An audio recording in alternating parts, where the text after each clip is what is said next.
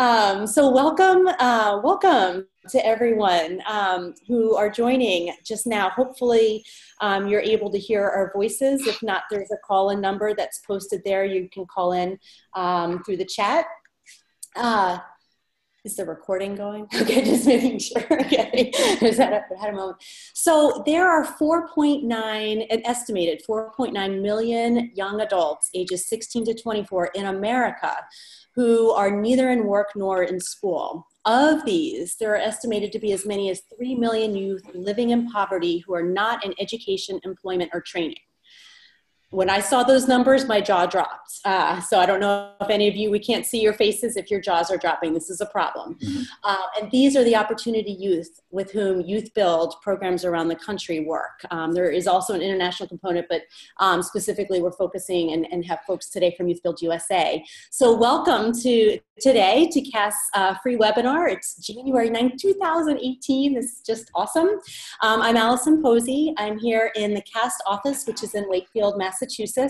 And I'm really excited to be with you all today as we talk with YouthBuild leaders from the field, Jason Marshall, Michael Anderson, and Isa Galvez Lara. We hope that this conversation leaves you inspired to become part of this movement. And this is a movement that's really exciting because we're looking to build a more just society where there are sufficient opportunities for all people in all communities to fulfill their potential and to contribute to the well-being of others. And I love this because we're not talking about your own potential, but we're talking about contributing to the well-being of others. It just gives me goosebumps to think about this message. But before we begin, there are always a few little logistics that we need to take care of here. So we do hope that you contribute to the conversation today.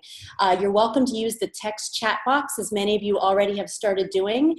And just remember that in the left hand, or in your window, you'll see an area for the chat. And we ask that you make sure that you are responding to all panelists and attendees so everyone can hear your words. However, if you have a comment that you think is pertinent only for the panelists or something that you think might distract other participants from the conversation, we do ask that you actually make that comment only to the panelists, just to make sure that we are able to respect the thread of conversation that most folks are engaging. But we do want to hear all of your thoughts, all of your concerns, all of your questions. And we do have a live captioner here today. Thank you, Donna, for being here. If you would like to have captions on, just click on the little caption option that should be located at the bottom of your screen. If you have any challenges getting those captions, feel free to let us know. Again, by typing in the text box, that's the easiest way to get to us. And you can also participate via Twitter. So this is for those of you joining live today, but there are also many folks who are watching remotely. You're probably in PJs, maybe it's 2 a.m. And so welcome to those of you who are joining on the recording. As we hope that this is just the beginning of the conversation, please always feel free to use any of the hashtags, the hashtag CastPL and the hashtag YouthBuild USA, so that we're able to keep the conversation going not only today, but beyond the scope of just this webinar. So to practice using the chat box or Twitter, the goals for today, we just want to take a moment always to, in a very UDL way, to take a moment and reflect on our goals. We're going to learn about YouthBuild, and we're going to share strategies to empower all learners from all communities to fulfill their potential and contribute to the well-being of others. So this is for all educators as well. And so I invite you to take a moment and reflect on goals you may have. You've taken time out of your day today. We're grateful that you're here, part of this conversation. What are some goals that you have? What's something that you hope to learn? And if we don't get to your question or your focus during the scope of this conversation, again, we'll really look to follow up with you either through Twitter or some other social media. So we'll give you a moment to reflect, think about some expectations, some goals that you may have for the conversation. And then we'll get to the good stuff. We'll introduce our guests for today and jump into the conversation.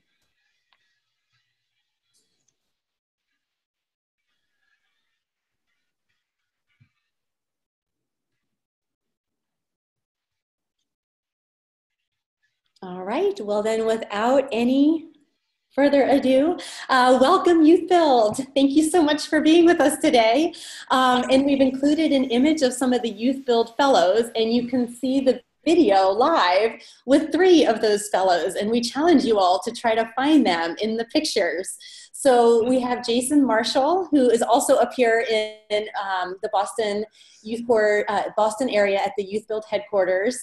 So thank you for joining today, Jason. Do you want to, well, let's see if we can find Jason in the picture. Yeah, I kind of stand out, to say the least. So Jason, can you just, say hello and tell us a little bit about what brought you to YouthBuild and what you do there, and then I'm going to invite you to introduce Mike and Issa as well. All right. Yes. Hello, everyone. Representing domestically and internationally. My name is Jason Marshall. I'm the Director of Education at YouthBuild USA, the headquarters in right outside of Boston in Somerville, Massachusetts. Thank you, Allison, and the folks from CAST for having myself and my colleagues, Isabel and Mike. So I, as I mentioned, I'm the Director of Education for YouthBuild USA. We have about over 200 different YouthBuild affiliates domestically, and we're also in 21 countries internationally, except for Chile and Australia. So essentially, we've been around for about 40 years now. The organization was started by Dorothy Stoneman, which is our CEO. She retired a year ago, and our current CEO is a gentleman named John Valverde. Our work is to work with out-of-school youth, opportunity youth, ages 16 to 24, as Allison mentioned, who are traditionally marginalized populations.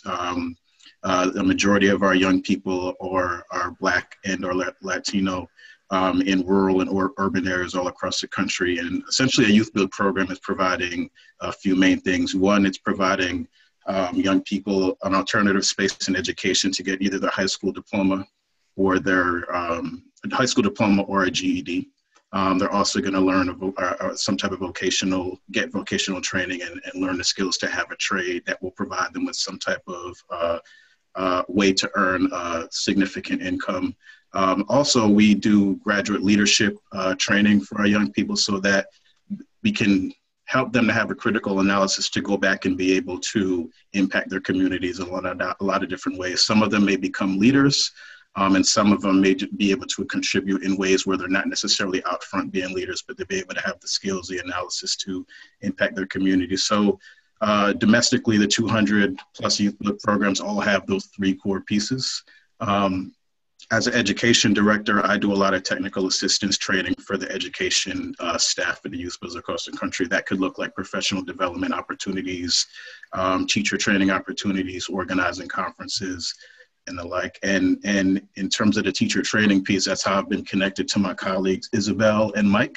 One of the important initiatives that we run is our teacher training program, which is called the YouthBuild Teacher Fellows, where we have every year we have between 10 to 12 YouthBuild educators who apply into this program, and we choose, of those that apply, we choose 10 to 12, and it's a year-long intensive teacher training opportunity where they get grounded in the concepts of learning differences and another concept of universal design for learning, which I'm not sure if everybody on this call has heard about it, but I'm sure we'll get into it a little bit more. And so I'll just use that as kind of like a entree to introduce my colleagues, Michael Anderson and Isabel. They'll talk about themselves a little bit. They're actually former teaching fellows who I worked with 2 years ago. And last year, they were also worked as Universal Design for Learning coaches, where they worked with respective YouthBuild programs around the country, teaching their education staff about the concepts of UDL and how it can impact the classroom learning environment. So I'll allow them, if that's okay, I'll allow them to just introduce. It's perfect, and we're going to keep looking for both of you in there. And I just, as a quick aside, as you're talking about the mission of YouthBuild, I'd love to think of that as the mission of all educators and our entire system. Unfortunately, it's not always, but it really is a standout. So, okay, yes, go for it. I guess I can go first. Hi, everyone. My name is Isabel Galvez Lara. I work with YouthBuild Charter School of California, and we work across Southern California. So I actually work for an educational entity. YouthBuild has 5 pillars, and one of those pillars is education. And each YouthBuild program determines how they choose to fulfill that need for education. And at our school, we provide an interdisciplinary approach to learning that only services YouthBuild programs across our network. So we have 19 YouthBuild programs that we are affiliated with or in partnership with, spanning from Fresno, California, all the way down to San Diego. I am in my 7th year here with YouthBuild Charter School of California. And our school is actually in its 10th year, serving the same population as YouthBuild programs across the country and the world now. And we really just strive to really provide young people with an authentic education. And my work has moved from being in the classroom as a history and arts teacher and moving into site coordination with YouthBuild programs. But primarily now, a lot of my work is in providing trainings and support, not just to our teachers, but also our construction trainers on how to better support and instruct our young people in the field, as well as actually working with our young people on either presentation skills or public speaking skills, because we know that oftentimes our young people are our biggest teachers as well. And so a lot of my work moves beyond training, and actually my title is Director of Student Engagement Services. And really we look at how do we become the most engaging school across the board, so that young people who have usually been disadvantaged by the school process, maybe haven't even attended a school sports event or a school field trip, how do we offer this to young people? Because we know that these are the kinds of things that get them excited about learning and about what their own story as learners. So that's a little bit about what I do. And I got connected with the UDL work through my teacher fellows, and it has really expanded the work that I do, not just in my work with staff, but also with students. Just again, to make the UDL connection too, I mean, without knowing brain science, you're starting with engagement. It's been really wonderful, actually. It's been kind of a perfect fit. Thank you, Michael. Your yes. turn. My name is Michael Anderson. I work with YouthBuild Omaha, and I kind of in charge of the education stuff here as far as that's concerned. I also do most of all the classroom teaching pretty much. And basically, I started out well, I used to teach college and university stuff. Most recently, I was at Creighton University here in Omaha for about 8.5 years. And I taught Latin American, Native American history and whatnot. And how I got into this stuff, well, I kind of was very dissatisfied with what I was doing. And I kind of got a tip to get into some social work programs that were looking for people. They hired me because I was really, I don't really like these terminology, but outside the box kind of pick, which is very different. And they found that those kind of people they felt were much more successful. And all of a sudden there was a YouthBuild through under kind of the same overseer. YouthBuild teaching position opened up, and they didn't have anyone to staff and manage it. So I was kind of ordered to take the job. That was about 5 years ago. And I kind of came in and didn't know what to expect. I hadn't taught this kind of stuff before, I mean, I've dealt with a demographic and things. It would have been nice if YouthBuilds were around when I was young, because I probably belonged in one, to be honest with you. I think that the biggest challenge, there wasn't any kind of program, at least at mine, in place. And so I had to do a lot of learning on the fly and just do a lot of things by instinct, I think. Eventually, I got involved with these guys with the Teacher Fellows program, and where we were all introduced to the UDL and things like that in an effort to try to kind of spread it around the United States through YouthBuilds, basically because it's something that can really help our program dealing with the demographic what we deal with. We don't, at least in Nebraska, we have no charter schools whatsoever. For better or worse, they are legal in the state. And as such, we are all based on the GED. Now, they don't give GEDs anymore. They give actual high school diplomas out. But you still have to pass the tests. And there are some programs, but not very many. It's really, really underdeveloped kind of a system. And it changes all the time. And because of that, we decided to make ourselves be the one program that nobody could do without. And so that's kind of been our overall goal as far as this is concerned. And dealing with people that are out of high school are often not welcome back in with various barriers and things. It's often a challenge to figure out. We try to engage with them as much as possible as to what, the problem, why do you think you had issues in school? What could have been done that would have helped you better? And oftentimes they don't really know. And so being exposed originally, like I said, to the UDL, gave me some things to try in class to try to clear that up. And what I found was a very, rather extreme response, to be honest with you. I've had a lot of success with it. Originally, because I came from the college ranks, as Jason would tell you, I poo-pooed the idea of teacher training to a large extent. I was kind of an arrogant fool, like many people can be. And I thought that, the idea of knowing your field, intellectual rigor and whatnot was much more important than the manner in which one tries to get these ideas by, or the manner in which one engages or draws students in. And I was wrong. Such is life. A bit about that. UDL certainly was a good part of that. I mean, I took it very differently. I don't involve myself in a ton of lesson planning or things like that. I still do it, but I don't do it probably in quite the structured manner, which a lot of teachers who've been trained in that system, like secondary and primary education and whatnot. But I use it as an overall philosophy. And in that, I've had some very remarkable, striking. I've had started a new cohort this October, and I already have 3 high school diplomas in a few months. But I'm usually about 90% on people raising their reading and math scores as far as the state's concerned, a certain number of grade levels and things like that, which we're responsible for. And before, I was always considered pretty successful at it. I was batting 50%, 500, and it was great. I started doing this stuff, and I don't really have any direct evidence, except that all of a sudden my numbers started flying way north.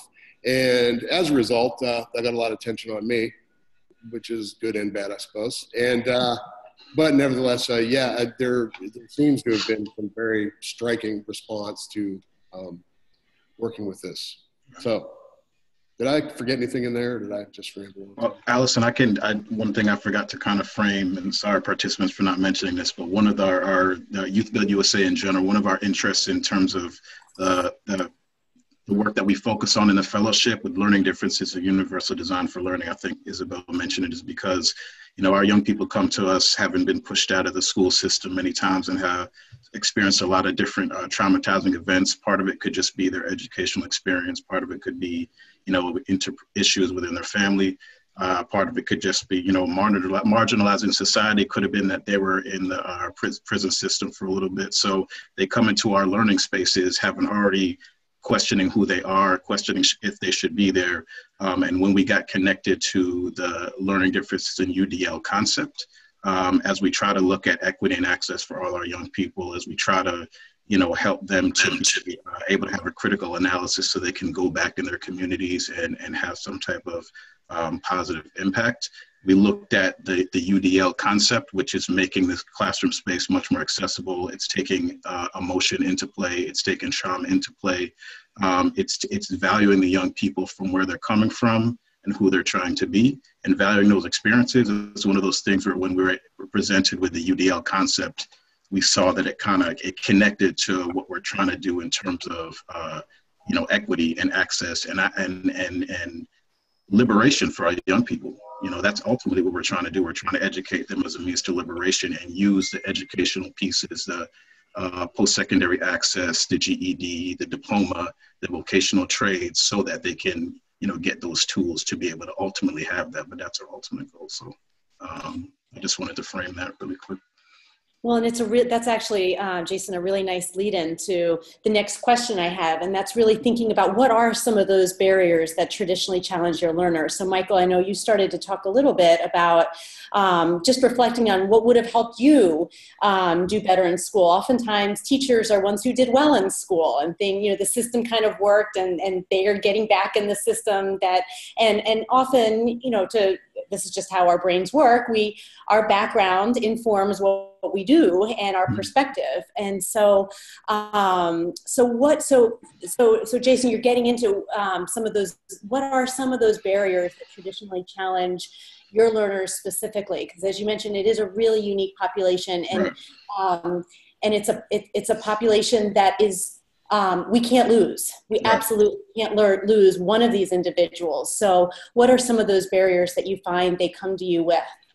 I think some of them, some of them are just based on, a lot of our young people don't have a lot of grow up in families where they had a lot of access to generational wealth at all. So, there's fiscal issues that happen, and that's just not with them, it's just generations, right? So they're not coming in with that access to be able to get to certain places because of fiscal means.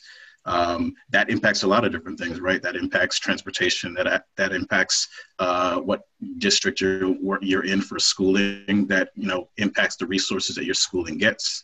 And I think it also impacts trauma. A lot of young people grow up, there's a research showing that from 8 years old, if you're a student that gets free or reduced price lunch and you're treated a certain way in school, that automatically you're starting to get those triggers for, trauma and what that imprint on your brain. So I think, money, transportation, I think a lot of times with the educators that they are with in their public schools, while they're in them, it could be lack of cultural competence from the school administration and teachers.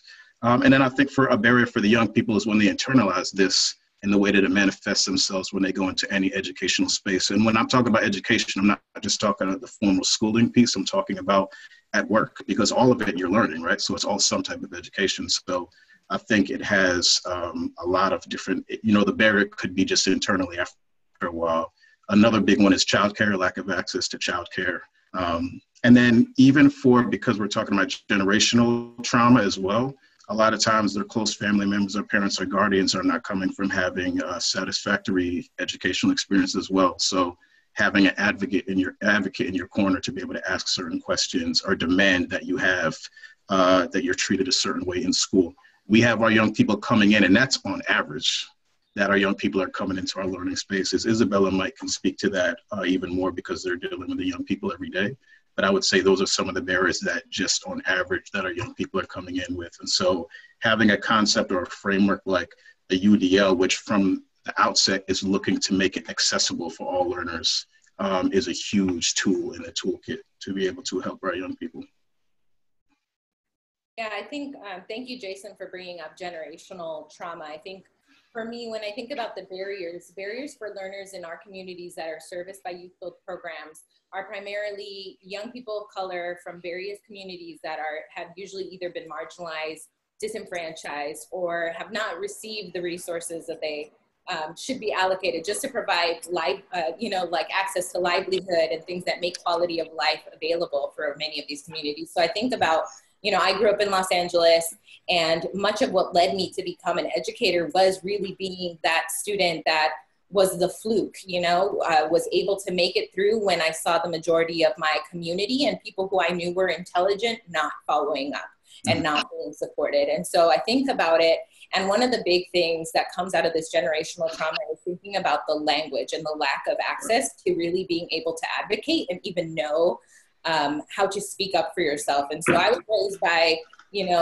my grandmother did not speak the language when she came to the country, and very much because of, I do call it luck. I do believe that I ended up in college by sheer luck. My grandmother, showed up to every school event, but did not and was not provided the tools and resources to even provide access for me. So much of what my work coming back into teaching was recognizing that part of my learning in college was this awareness of my historical lack of access, and really recognizing that I didn't think of myself as a learner, but much more as an object of what learning was happening. So you either follow the rules or you don't. And I think many of our young people come from communities that have been disenfranchised historically. If we look back into,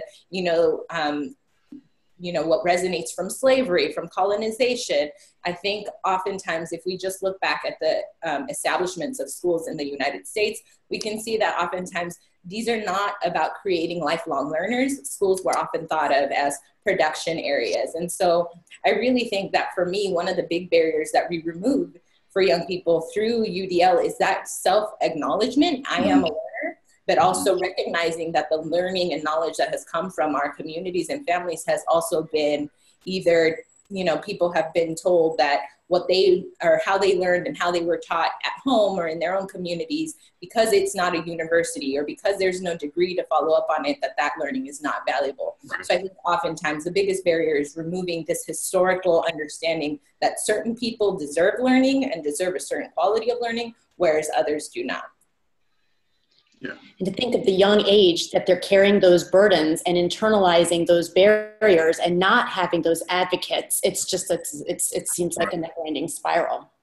Yeah. And I think honestly, one of the big things that I see as a barrier moving forward is really supporting, you know, the families and the communities, because we do know that our you know, students and our communities do have advocates, but how do we really empower people to remove their own barriers, to really see themselves as active participants in that? And I think that that's a challenge, not just for us in the school forums, but really looking at our communities as a whole. How do we continue to look at the barriers just across the board as a society? Yeah. I think understanding that trauma is huge, as you mentioned. We know that for, I could speak for myself being a Black American, that in you could say now and even in historically, learning for us and for slaves, like Isabella mentioned, our indigenous peoples, First Nation peoples, literally a radical act, like you were killed if you were even thought to be doing it. Our people who were teaching you or working with you were killed. So literally it's a radical act of resistance, of living. So I think understanding that trauma and having that cultural competence, you know, working with marginalized populations is huge. Sorry, Mike, I know you were about to say something. No, it's okay. I was just going to make it a little more specific, so it was good that you went on with that. I think that all of our students, ours the majority as well, are students of color. There are a few exceptions, but not that many. But they all of our students come in with three barriers in common, which I don't think are traditionally described as barriers necessarily. Problem-solving skills, for whatever reason, where they're coming from, are almost non-existent. Critical thinking skills, be it from school or wherever else, are very, very underdeveloped. And their lack of success beforehand has often led to like self-esteem issues as well. And so these things are things that, those three things are areas that we attack very directly, immediately before we even begin dealing with teaching them how to solve problems, using various methods, you know, and how to like look at your options and what can do instead of responding just emotionally. So there's certain level of detachment we try to get them involved with. The whole course of even being here is about being in a positive environment and relationship building. I think a lot of that has to do with, as they were saying, you know, getting understanding and being comfortable in one's identity. And at the same time, I think that it's a process that they all need, and it's one of the things that has held them back. And so we try to help them, you know, just through always being positive about things, even if you have something to engage them with in a corrective manner. I always try to at least have 5 or 6 positive things to say before I even address that issue whatsoever. And critical thinking, I mean, obviously everything's about that. So I try to put them in shoes that sometimes make them very uncomfortable, to put them in other people's shoes so that they have to try to think from a critical perspective. They may not realize they're doing it, but in the long haul, that's what they need to do to pass this test to get out of high school, for example, or to be successful at pretty much any level. And so we find that that's one of the things I think YouthBuild does well, is that we, at least my YouthBuild, we do pretty well by directly using that in every level of our program and whatever we do, be it the construction, woodworking, the education in the classroom, any of our leadership development, any of the different things of our program that we do. We try to deal with those 3 issues constantly, all the time, all the way across. So it's kind of like just part of the fabric of it rather than being something that we have to do. Does that make any sense?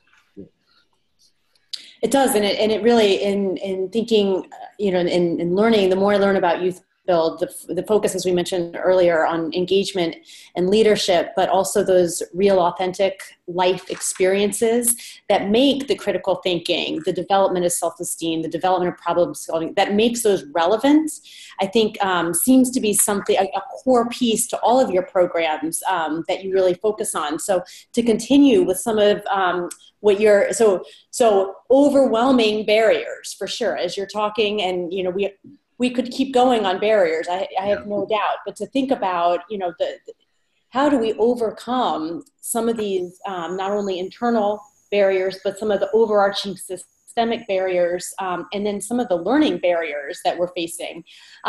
What are some of the strategies that you find are really helpful? And that I know we have a lot of general education educators on the webinar today. How could some of these perhaps translate and be used in programs even outside of YouthBuild to really start to better learning opportunities for all youth everywhere, to, you know, again, try to continue that theme of universal and for all, and focusing on the design of the learning environment as opposed to trying to problem solve the learner themselves. What do you all find have been really helpful in terms of taking steps towards all learners being able to fulfill those potentials?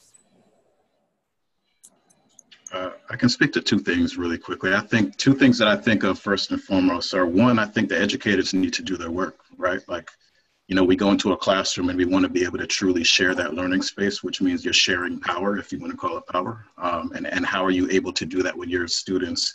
Are you willing to do that with your students? So what does that mean for you? So I feel like educators need to do their work, understand who you're working with. And that's always going to be a learning opportunity. It's not like you go and read this one book by, you know, Paulo Freire or, you know, Michelle Alexander, and you're good. No, you need to continually do that work on your own to understand not only the community, but understand your young people, interrogate what it is that you believed coming into the classroom, what it is, the why of what you're doing and the how you're doing it. So I think, one, educators need to continue to always do their work, their internal work. And I think the other thing, kind of flipping what Mike was saying, Mike was talking about a lot of times young people come in and they're lacking critical thinking skills. And I think he named a couple other things. And I do think that's true, but I also think part of it is also affirming that it may be that they have critical thinking skills, but they're not using it in the context of what you need in the class, where when they're outside, I've seen a young people where even to be able to stay alive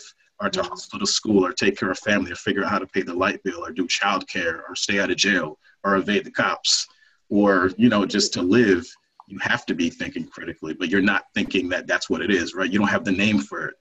So that's kind of like a more formal language that you use. So I think as educators to be able to affirm our young people and say that, you know, you were doing this in this space.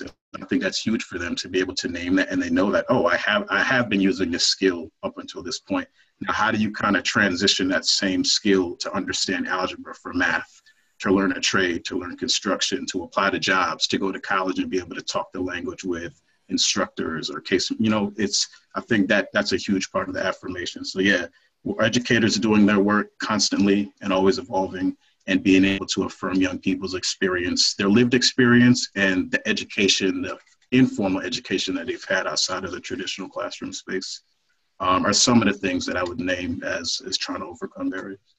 With UDL, we often talk about, you know, who's owning the learning. When Right. educator is the one holding the content, the curriculum, the materials, access to different pieces, they're owning the learning. And when you start to open that up and put those pieces in the design of the learning environment, it becomes shared and it becomes a process. And you know, the idea too, a lot of these skills, your problem solving skills, critical thinking, you need a fully developed frontal lobe for that. Right. So from 16 to 24, that's when that brain growth is, you know, on fire. And so it makes sense that those are skills that are going to pop up in some contexts and totally crash in others.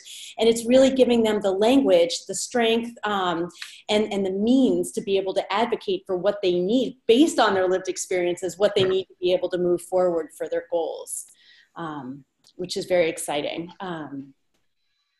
Isabel, did you want to jump in there at all?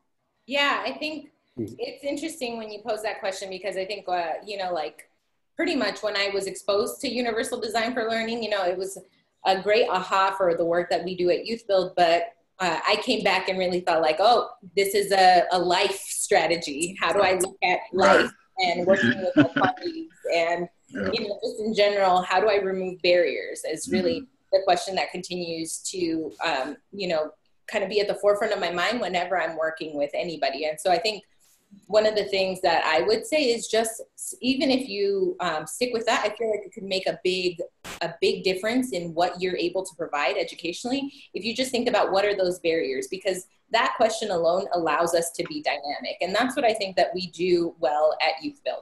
We're dynamic. We're aware of what the current context is, what are young people being exposed to and experiencing, both good and bad, so that we can leverage that and really make this something authentic. I think one of the big things that I took away in my initial trainings around with CAS and with UDL was, if it's good for one, it's, it's good for all. And I think one of the big issues that I identified in myself as an educator is that oftentimes I thought, the challenge to finding the answer was, the learning portion. And what I realized is, for many of the young people that I was serving, that in itself was not learning. That in itself could be traumatic for some folks. If you are just being put through the ringer over and over again without ever being told you're right or you're onto something or you're getting close. And so I think it really changed how I approach teaching and learning, not just with students, but even with staff, in thinking of, why make it harder when time is so limited, when we don't have enough time to teach or to share, when there's a lot of things pulling at our attention? How do we make things that's easily accessible and digestible? And I think that's really, you're aware of what's going on around you. You're aware of what's going on with your learners. If you have that piece and you're aware of what gets in the way, then oftentimes we can really think about, how do we make it an open avenue so everyone can get to the learning together? And I think those are, to think that learning is some sort of exclusive thing that only some people can achieve. I think that was the barrier that I had to remove in myself through this process, because it helped me recognize, in modern technology and everything that we do, why are we making it harder for our young people? Why are we still practicing strategies that were good in the 80s but have no place in 2018 or 2017? And so I would say that's a big one. And then I think one for me that I've noticed in applying this to the work that we do with the young people, one of the big ones that I have been trying to just feed people is, what are those avenues? What are those option avenues? And I think about that because with UDL, you're looking at, the different forms of engagement. You're looking at the different ways something's represented, how you hear it, how you see it. So one of those things that I would just think about is, how do you really just, I'm kind of, I don't know how to put this into words. I think part of it is just, how do you make as many avenues open and available so that, like Jason said, you're not in control of the learning, but really empowering people to say, this is the kind of learning that works for me. And because you said this was the option, I'm going to take it. I think one of the big things that Jason brought up is very much around teaching the language, teaching people how to acknowledge themselves. And so the more we feed them, the avenue, and this is why this worked for you. You took this option because you like to express yourself through reading or through something written. I think all of those things is self-knowledge, and the more that we provide people that self-awareness, I feel like they can find those avenues to their own learning after that. And I think with modern technology, we are not limited to teaching in the classroom anymore. So how do we get them excited about just being learners? Then they're not compliant, they're actually advocating. And in terms of a life skill, we don't want learners who are just going to sit and be compliant and say, yes, this is what I'll do because you told me. We want them to actually disrupt what's going on a little bit and innovate and push. So those traits that may have been seen as negative are really positive and are really necessary and shouldn't be should be seen as, I like how you talk about them as open avenues as opposed to roadblocks. And one thing I would say, especially for all of those who are listening, who are classroom teachers that say, hey, I can't just leave open-ended options for everything. I believe having no options is the option. And what I mean by that is, if I have to teach a 5-paragraph essay because this is what's going to get you to the next level in college or your career, then by making it clear to young people what the purpose of what they're working on is, I think that is the option. They get to buy in to the purpose or not. They get to choose this is valuable or not. And so I would say, for those of you who are in the classroom that say, hey, but I have to still get them to pass this unit or these equations, keep that in mind. The more that we have, if we remove the barrier of why it's being learned, if we clarify the purpose, then they get to choose whether they want to keep that in their minds or not. Mm. So this brings me to the next question, because I have to say it has been overwhelming how from the very beginning of the conversation, I've heard start with the positive, start with values, get to know the strengths. You often don't hear that when you hear conversations. You know, often I'm thinking of IEP conversations, for example, that start with what learners can't do. So you all have just been sending out positive vibes and positive approaches. So what do you think educators in the field should know in order to really help create these positive learning environments for all learners? Again, I've been overwhelmed with how you've subtly been really talking about supporting awareness and making authentic connections. What else? Yeah, what other pieces do you think are really key for all? Again, thinking about all educators to really create these environments. Michael, do you want to start? Yeah, I think from my perspective, just doing this now, I think part of it's on administrators and educators, but I often find that even my students on themselves they have such high expectations of where they're supposed to be in such a short period of time. It's not just unrealistic, but I mean, you know, the system or whatever it is has led them to believe like you need to be here, and if you're not there, then you're no good. And they literally believe this, you know. I mean, when I was their age, I did too. And I think that one of the things that I use, at least, and I think is good in a good way, is the idea of just the small steps they make. They're making small positive steps every day. And I point out those steps every day along the way, no matter what. If it takes just a little comment here, a tap on the shoulder there, anything I can do to show them, look, man, look what you did. I had a student today, he took a practice test for the GED to see if he can go take the real thing. And he came up a few points short and was just devastated. I'm like, man, look how far you've come in this short period of time. Look at this and this. This means you only missed it by one question. And once you rephrase it, that kind of terminology, and show him what he's accomplished rather than what he didn't make and what he didn't do, his whole attitude changed, and he went out positive, ready to take another one tomorrow. And you're like, oh, okay. Well, that's, you know, so I think that's always been part of my approach. I had a real problem with educators when I was age, and any kind of authority figure whatsoever.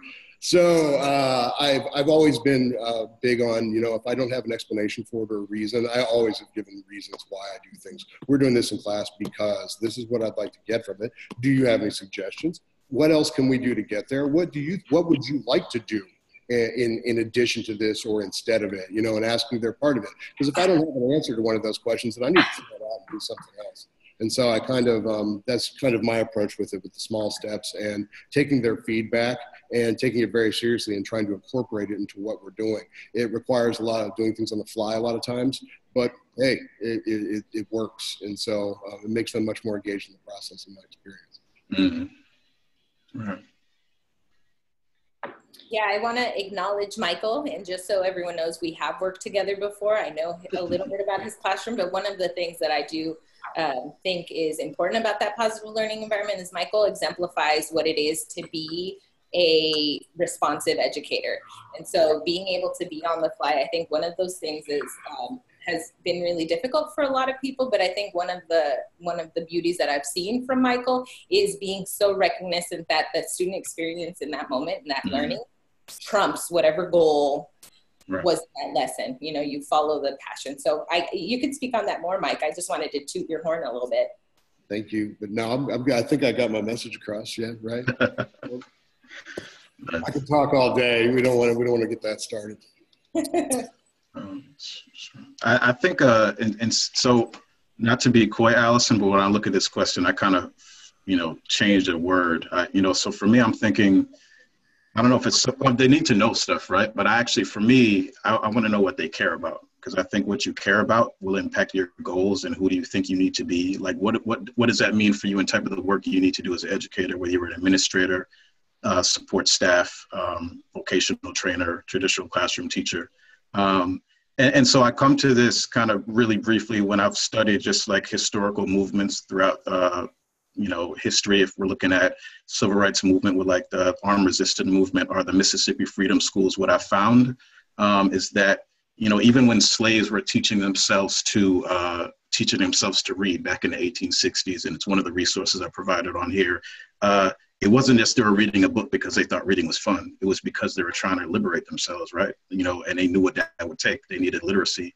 They needed agency. They needed to be able to know how to vote. So, when we think about Reconstruction and thinking about how all of a sudden in this small period, all of a sudden all these Black Americans were taking these offices as senator and what have you. And it's because there was a history of they were teaching themselves and literally starting schools all across the country, which is now why we have free schooling, right? It started because of the slaves. And so when I think about that, I'm thinking they had a goal in mind.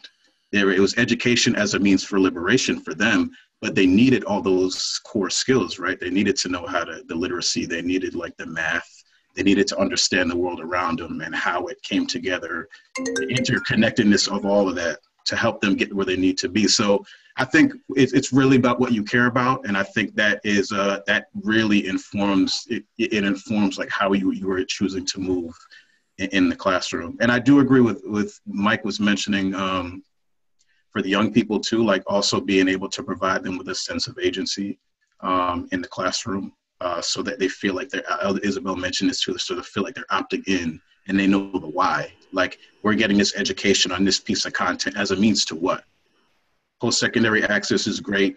A living wage is great, but as a means to what exactly? And I think about this because I think if you're working in lives working with the population that we work with, I know it's not just enough for you to be able to get to college, because you have so many forces systemically that are working against you. You can go to college, but you also can be arrested in college. You can be harassed in college. There's a whole lot of things that happen if you're not able to have the skills to critically analyze the system that you're in.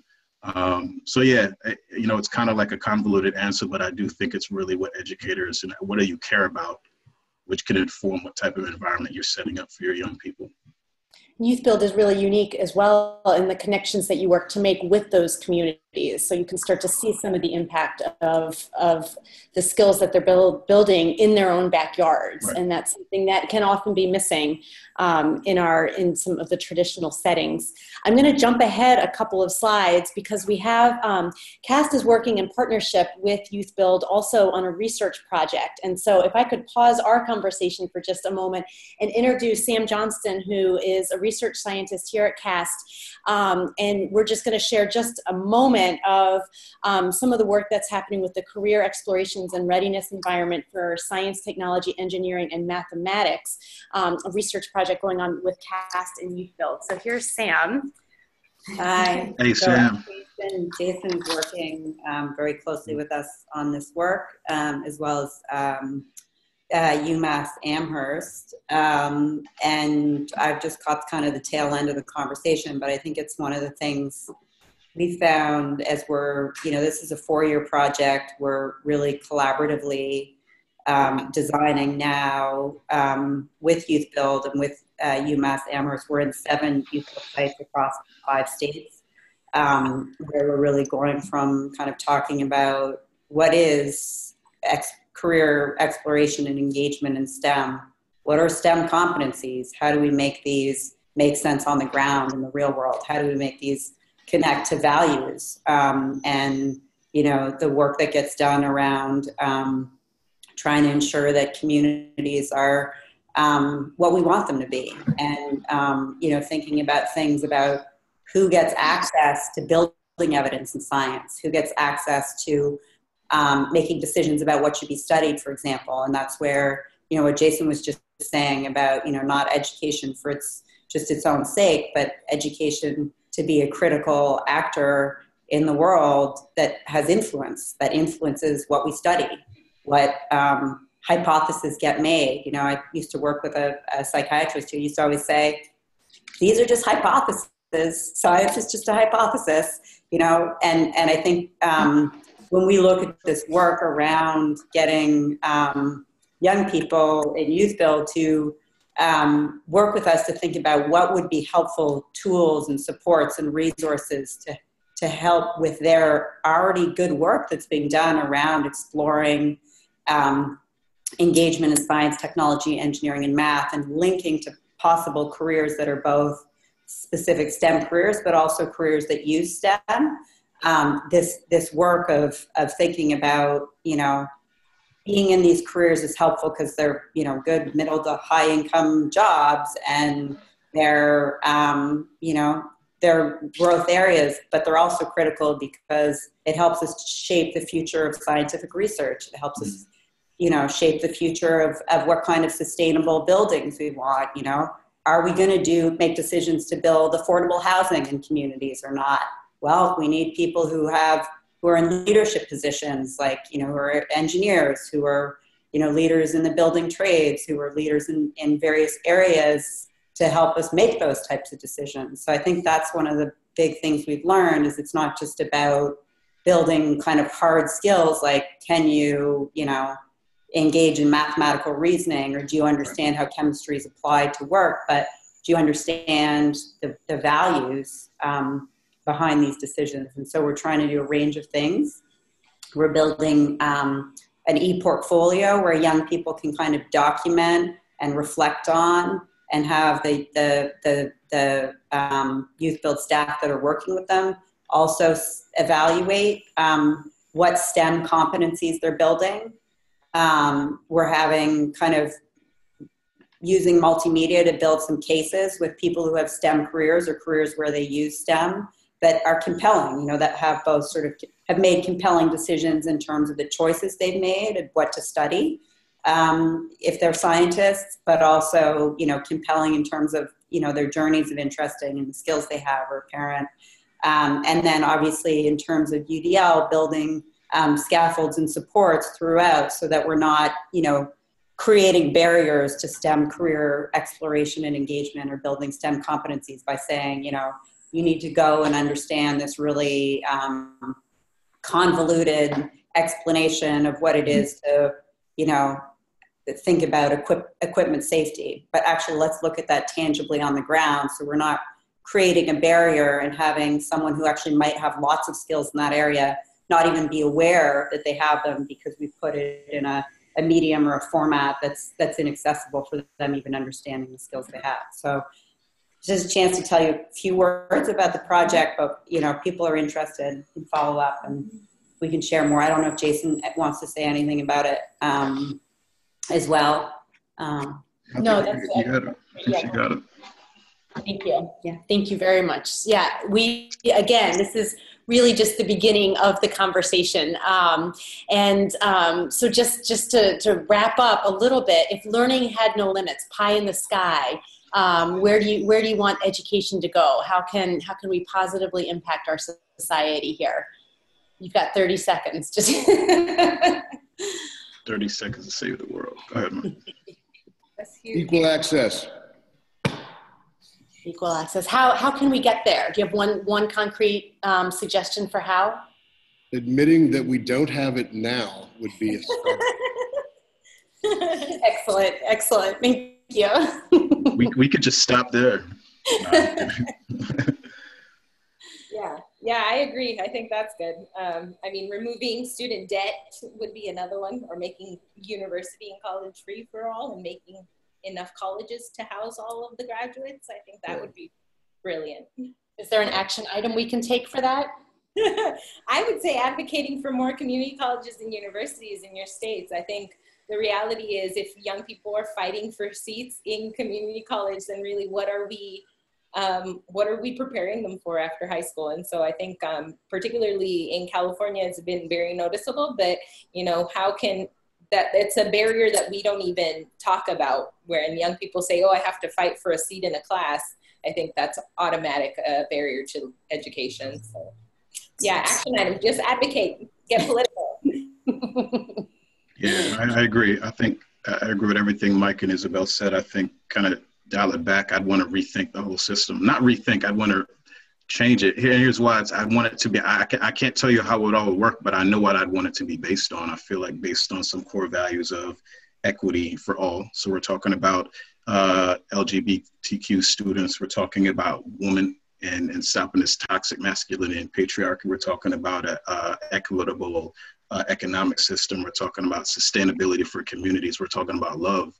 So if we can even, I'd say, UDL is based on the goals and how we get there, right? So can we rethink and reevaluate and then change what we're basing everything on? Because I think, as I, again, looking at historical context, the education was based on who do we want to be and how do we get there? So if we're saying that this is who we want to be as like stewards of this earth, and I don't think this is being existential, like who do we want to be and how does that inform, like how do we learn, how do we get there economically, creating communities, how do we care for each other, the disabled, the elderly, children. Right now in the US, if you look at our stats for like how, rates of like infants and how we, afford a childcare, how do we fund it, especially in marginalized communities? Like you can kind of look on paper and see like what we don't care about. So maybe flipping that and say, okay, this is what we care about and this is how we're going to get there. I think starting there, I would love it. We can bring those core values into each and every one of our classrooms, in whatever context you all are in. So this can be a little call to action to think about identifying what those core values are and then start basing decisions on those. I know we had a couple of resource recommendations. It's always fun to know, what you're reading or what are some resources that you have just found to be very valuable. Jason, you want to talk about these briefly? Yes, these are not necessarily UDL related. I'd say just in the last year, all three of these books I think has had an impact on me. Really quick, Carter G. Woodson in his book, Miseducation of the Negro. It's really an interesting book in talking about questioning the education as a means for what? So specifically for the Black community. So, you have somebody studying the STEM and they go and get an engineering degree. How do they take those skills and contribute to the community? So it's not education, not just education to earn, but education to help liberate the community. Audre Lorde, I think is great because it's a compilation of essays and it really speaks to the courage it takes to be in the classroom and working with young people. But also I think as I talked about dismantling patriarchy and toxic masculinity, like upholding and liberating and listening to women, specifically in this case, I'd say Black women, Black feminists, and what all that means. And so kind of like the intersection of that and education. I think it's rich because we have all of these young people coming into the classroom. And the last one I'd referenced earlier, Education of Blacks in the South by James D. Anderson, is just a really illuminating book talking about slave from 1860 to 1935, how the slaves, while they were enslaved, were teaching themselves and starting educational schools, principals, superintendents, and how that informed the public system, the free public education system that we have now. So and maybe people look at that and they, I think if you look at it, maybe you connect it to UDL. I can see the connection because UDL is access for all and having a concrete goal and option. So those are just a few that have been meaningful for me in the last year. That's fabulous. Thank you. And so if you have any questions or comments, we invite you to, I know that we're ready to change the system here in this short 1 hour conversation. So if you have any concrete ideas, resources, questions that you want for our panelists, as you're typing those in, I'm just going to mention very briefly CAST's UDL Summer Symposium hold the dates. The theme is going to be Empower Learners. And it will be July 30th through August 1st up here in Cambridge, Massachusetts at Harvard Law School. Our call for proposals will be coming shortly. There's an expanding list of titles from CAST Professional Publishing. You heard a little bit from CAST Research. Thank you again, Sam, for stopping in. There's more of that off of the CAST website. And also coming soon, the UDL guidelines are going to be updated on CAST website. It's the same content, just a new representation that really focuses much more on the goal of expert learning, because we really want to make sure that we are thinking about how we are developing learners who are lifelong expert learners, and that, again, to tie to some of the points that were made earlier in the conversation. When we're thinking about education, how are we really developing this expertise and advocacy within our learners? I found this quote from a YouthBuild graduate: "At a moment in my life when nothing was going right, I found YouthBuild and began a journey that has brought me to the place I am now." Wouldn't it be amazing if each of our education contexts could provide this for even just one individual, maybe more? So I want to leave you all with that thought. Jason, Isabel, Michael, do you have any final thoughts for us as we set you out into the sunny day?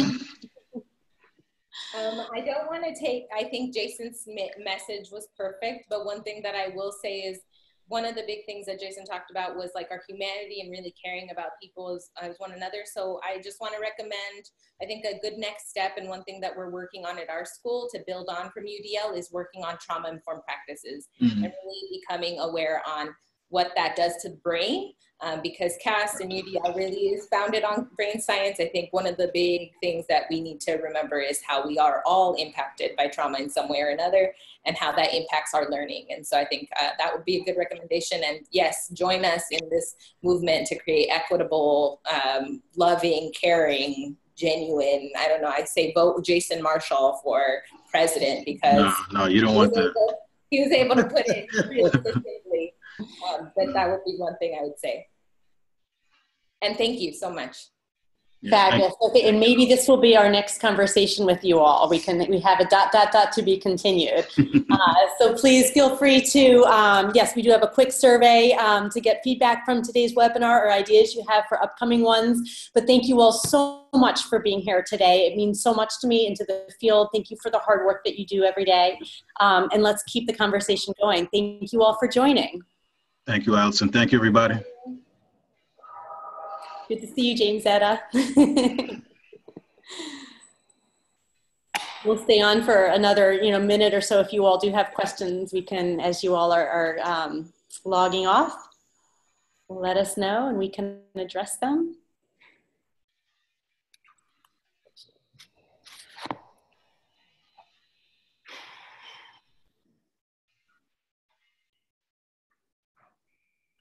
All right. Well, thank you all so much. Awesome, you guys. Thank you. We'll be in touch offline. All right. Take care. Bye, Allison. Have a great day. All right. See you guys later.